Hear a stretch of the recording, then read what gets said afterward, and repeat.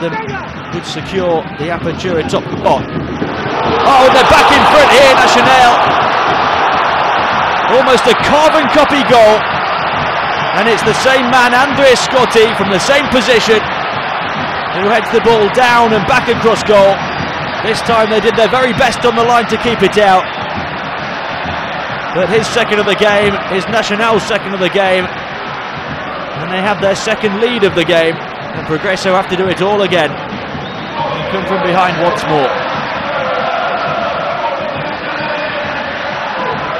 Luna's flighted ball in. Scotti so powerful from that position.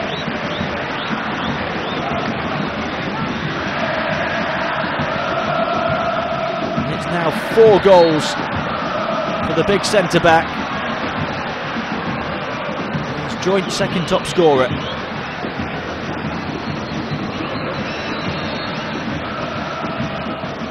Well, the power was just such that